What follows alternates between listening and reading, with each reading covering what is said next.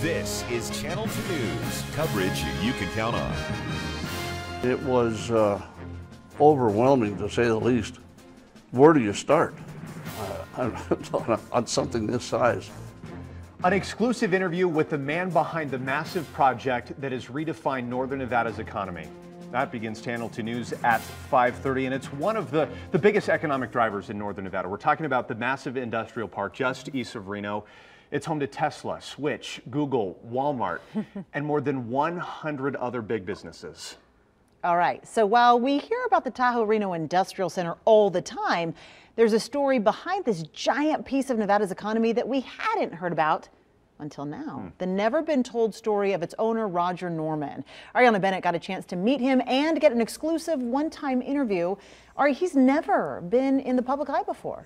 Yeah, that's exactly right. Despite all the stories we've done on the Tri-Center, I had never even heard of Roger Norman.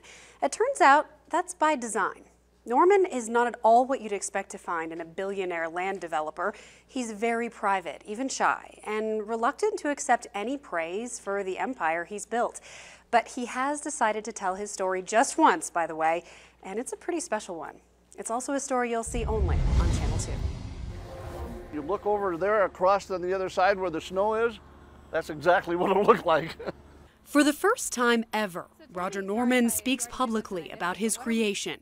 An industrial park bigger than Reno and Sparks combined, carved out of the desert. It was just kind of mountains and valleys. It started as a $20 million gamble. Now, the multi-billion-dollar epicenter of Northern Nevada's tech industry. And when Roger Norman looks out at this kingdom he built... Oh, I love the way it come out. And the idea that there'll be 30 or 35,000 people working out here, I think that's just the greatest. Yeah, go left here. Norman takes us along the drive he makes 3 times a week, through the winding roads connecting Tesla's Gigafactory and the new Switch Citadel. Now that Switch right there. You can hear the pride in his voice, but you'll never hear him brag. I've just been lucky with the right people, and somehow I've been lucky in making the right decisions. And I'm sure that has a lot to do with the team. His team is where he gives most of the credit and all of the public appearances. I negotiate from the shadows. You got to have the guys that can pull it off, and that's the guys up front: Lance Gilman, Chris Thompson, Bob Sater. That team tells it a little differently. If anybody tried to smoke him, he knew what was going on. Gilman describes Norman as a human calculator, constantly working the numbers and quietly reading the people around him. That plus the ability to move mountains, literally.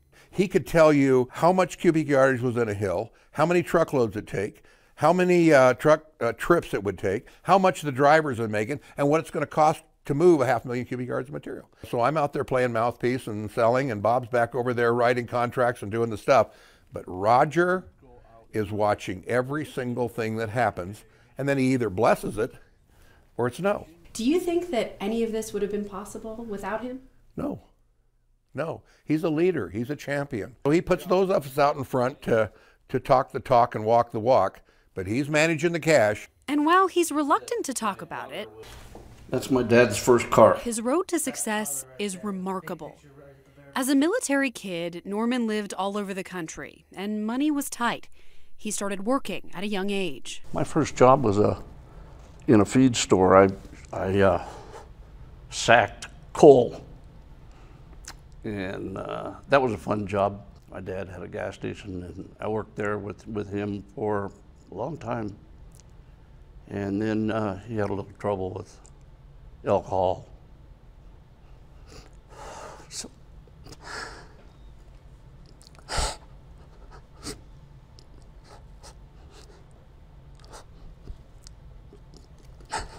So I took over full-time. He was just 15 years old.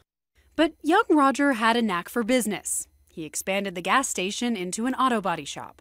It was so successful that I had to build another shop. 2 shops turned into several, and Norman started investing in real estate. That was successful too. So I took the shops And I gave all of the shops to the guys that had been running them. And I gave them everything. What made you do that? I was making money in real estate, and I was happier in real estate than I was fixing cars. So I'd moved on, and they were still stuck there. They deserved it. This unusual spirit of generosity in business has earned him the loyalty and love of his team. They say they're more like a family. They don't have an office. Instead, they hold meetings at Norman's kitchen table. Is that the way you see it? That's the way I see it.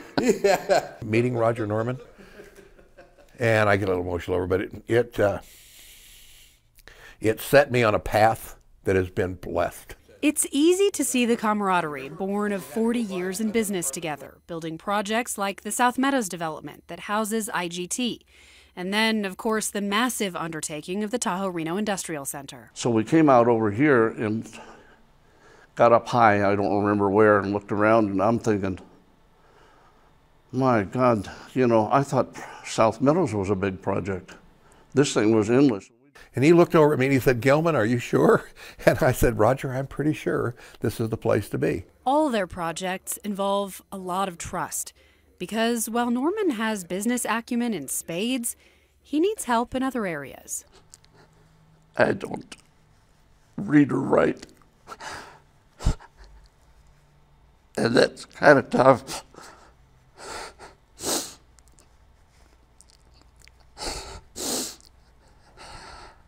It's kind of a pain for them because they have to read me contracts and stuff like that. And it's very time consuming for the team. My recommendation is there's no such thing as too much education.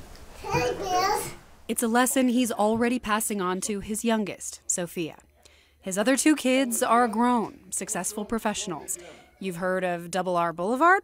No, it's named for Roger and his son, also named Roger.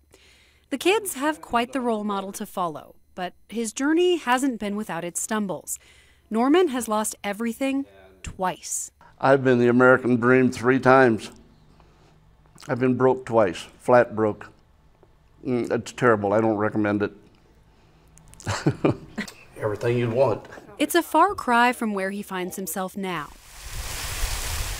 living in the former Pennington mansion in the hills of West Reno, a perfect spot to survey the land and plan his next move. It's fun to have this team together and then look for something new, because we'll be moving right into something else now. Can you give us a hint about what's coming? I would love to, but I don't think I better say much of anything on this. Okay, now he did tell me that whatever they do next, it will be here in the Reno area. Now, when I asked him for the secrets to his success, he said, surround yourself with good people, pay good wages, and train them yourself. And never gamble more than you can afford to lose. Covering the story live, Ariana Bennett, Channel 2 News.